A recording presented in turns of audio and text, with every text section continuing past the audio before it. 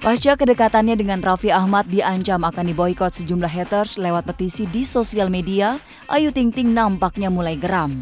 Ibunda Bilkis tersebut mengancam balik akan membawa dalang di balik gerakan boikot tersebut ke pihak kepolisian.